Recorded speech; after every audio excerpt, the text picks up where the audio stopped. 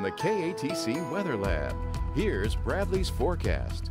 Welcome back. Well, the pattern looking to stay unsettled here across Acadiana over the next several days. So let's take a look at the upper level pattern, kind of set the stage of what's going on now.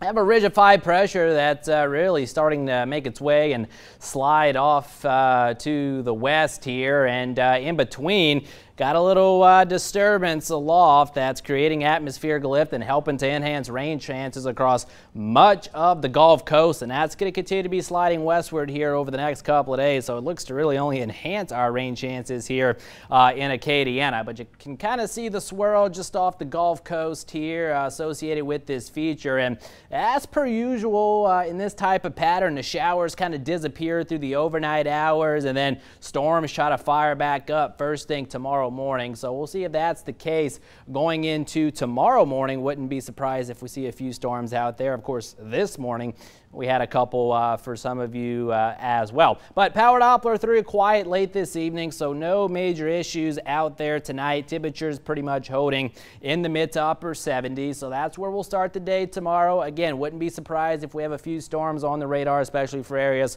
along and south of the I-10 corridor. And then as that disturbance traverses the area and taps into a good amount of low-level moisture in place at the surface, that should help to generate a pretty healthy scattering of showers and storms.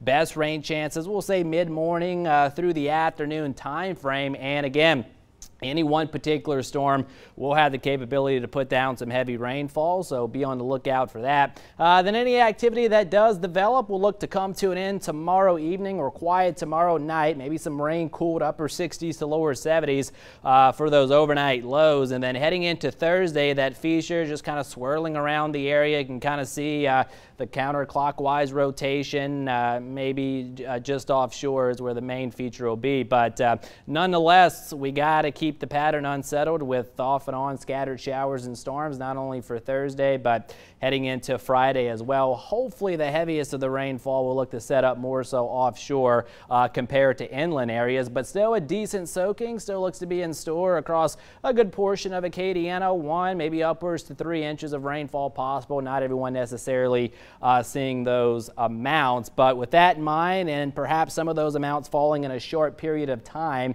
there is the possibility or the risk of excessive rainfall as we head into tomorrow. All of Acadiana highlighted in that level 1, so the lowest risk, but still there could be some ponding on the roadways, maybe some isolated flooding in low-lying areas. So we'll be keeping you updated on that, but hopefully that doesn't come to be. Meanwhile, as we open it up into the tropics, again, we can see our feature here swirling along the Gulf Coast, but rest of the Gulf of Mexico, quiet. Caribbean Sea looks good, and really all of the tropical Atlantic, nothing really going on. 1 or 2 tropical waves, but that is about it. We're not expecting any new developments, at least through the next 5 days, so certainly that is some good news there.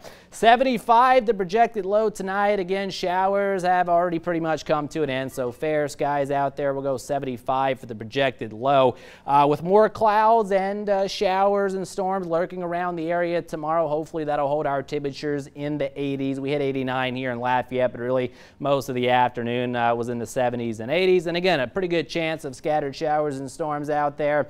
We'll hold your rain chances at around 70. You could argue 80%. Here we go. Next several days, again, we'll maintain about a 50 to 60% chance of storms through about Friday, and then heading into the weekend and much of next week. Very typical early to mid-August weather here with hot and humid conditions and scattered downpours pretty much remaining in the mix just about each and every day, guys.